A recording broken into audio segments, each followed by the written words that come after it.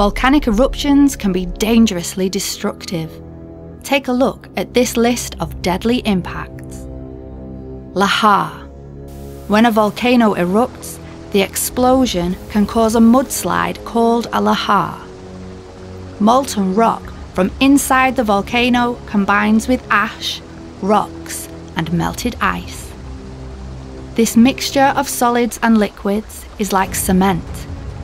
It flows like a wave down the sides of the volcano, then solidifies when it stops moving. Tsunami.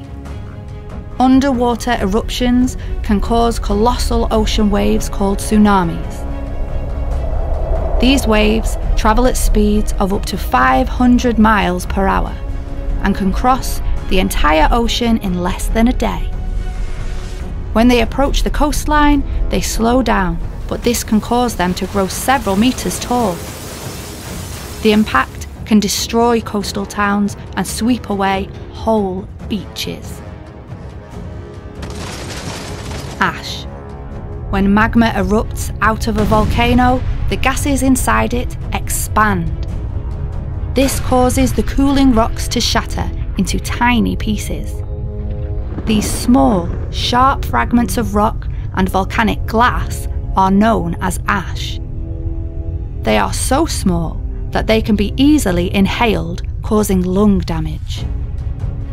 Thick layers of fallen ash destroy power lines and cause weak buildings to collapse. Volcanic bomb. Volcanic bombs are chunks of lava that are ejected at high speeds from an erupting volcano. They cool in the air and become solid rock. Some volcanic bombs are 5 to 6 meters wide, but even smaller bombs can cause injury or even death if someone is in the wrong place at the wrong time. Pyroclastic flow. The most deadly effect of all is the pyroclastic flow.